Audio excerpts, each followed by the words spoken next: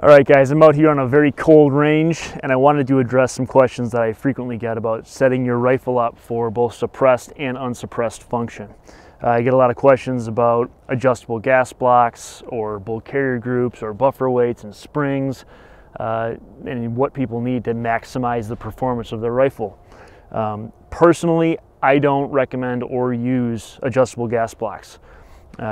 If your gun's properly built and timed, I have never found that I need one. Plus, our barrels are tested extensively, both suppressed and unsuppressed, and we set our gas ports appropriately. They're not over-gassed. So, just how I set my rifle up, I recommend using a standard fixed gas block. I've had issues with adjustable gas blocks. There's tiny leaf springs and screws, and I've noticed that they tend to fail, and I've tested dozens of different adjustable gas blocks. I just haven't found one that's as robust as I need. On this rifle, I have a Badger Ordnance TDX gas block. It's an extremely low profile fixed gas block. It's also machined from steel, so it's very durable. I like that it's low profile in nature because it gives me plenty of clearance under my handguard, and also it gives plenty of offset for any components that I mount to my rifle. I'm not going to have any M-lock attachments or, weapon lights or whatever it is making contact with the gas block, which would ultimately negate the benefits of having a free float barrel design. Moving on back, the headspace, that's the foundation of any rifle. You need to have a nice tight headspace. When we produce our barrels in the factory, we hold tolerances that are well inside of SAMI specifications. We only afford a 3,000th tolerance gap with our barrels.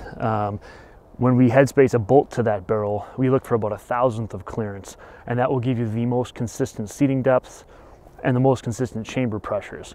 Both of those are really important, especially when you introduce a suppressor to that system and increase the amount of back pressure and gas flow. Moving back from there, I look for a really nice tight gas ring seal between the bolt and the bolt carrier. That's really important to make sure the gases aren't blowing past the gas rings. It'll give you more consistent chamber pressures again. It'll give you more consistent lock time. I recommend using a full weight mil-spec bolt carrier group. This one's a BCM. We sell them on our website, either just the individual bolt or the complete bolt carrier group. But these bolt carriers are very high quality. They're full weight, so they're like 11 ounce plus bolt carrier. Moving back from there, I use mil-spec action springs. You can buy them for $4. I replace them every time I rebarrel my rifle. And then moving back again, I use full weight buffers, so the heaviest buffer that will cycle reliably in my rifle.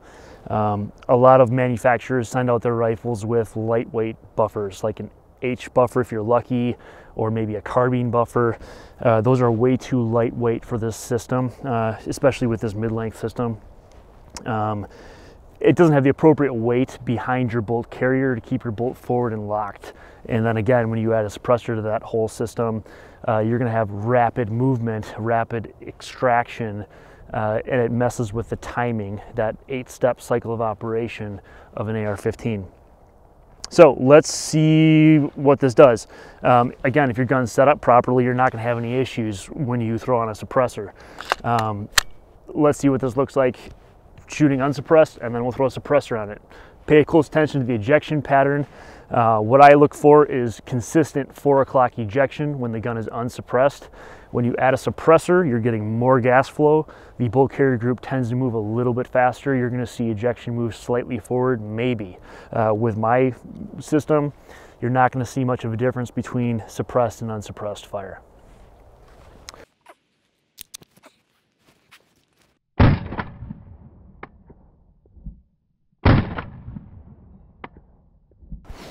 All right, so let's throw a suppressor on it. This is a Surefire RC2 can.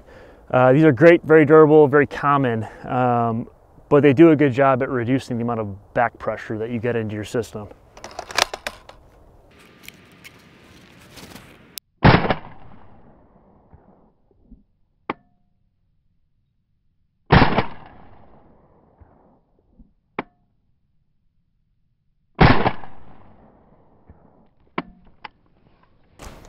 All right, as you can see, there's no big difference between running suppressed or unsuppressed.